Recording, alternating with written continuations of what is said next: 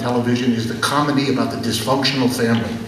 Just like it's the explanation for the success of the Republican Party, that they figured out that they would become the champion of a forever gone family because it was a real problem for the American people, and the Democratic Party still hasn't understood it. So we have a situation in which the mass of workers feel continuously at risk, in trouble, under pressure, while watching the rich become richer. That's an impossible situation to last forever. We have lots of mechanisms to keep it going. The economic crisis blew it out of the water.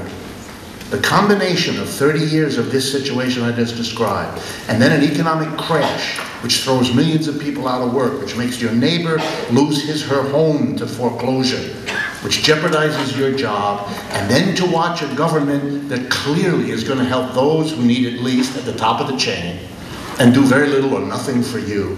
It's too much.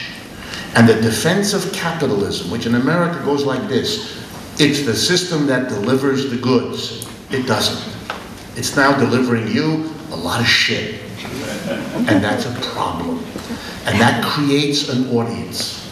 To go back where I began, and I'll close up in one more minute. To go back where I began, the reason that the opportunities to speak come is so often is less interesting than the quality of the interviews. I've done media interviews all my life. The new phenomenon is this: the interviewer doesn't ask me questions as if I were a weird, unusual freak from the left, so that the interviewer pats himself or herself on the back for having had the broad-mindedness to bring such a strange character onto his or her program. That's how it used to be. Now, instead of being outside the acceptable range of discourse, and it's taken me a while to adjust, am inside. I have a point of view, and it has its pros and cons, and the conversation is what a conversation should have been. I can talk about capitalism, and I can say, as my basic mantra, the United States can do better than capitalism, and my audience finds that interesting. Are they all agree with it? Hardly. But it's interesting.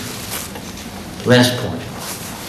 In the United States, all the old organizations of the left cannot figure out yet, for reasons good and bad, what to do about this.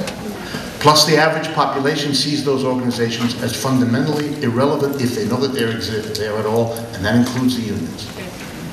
So there are going to have to be radical changes in these organizations if they're going to be the vehicle to make this anti-capitalism into a movement, or there'll have to be new organizations.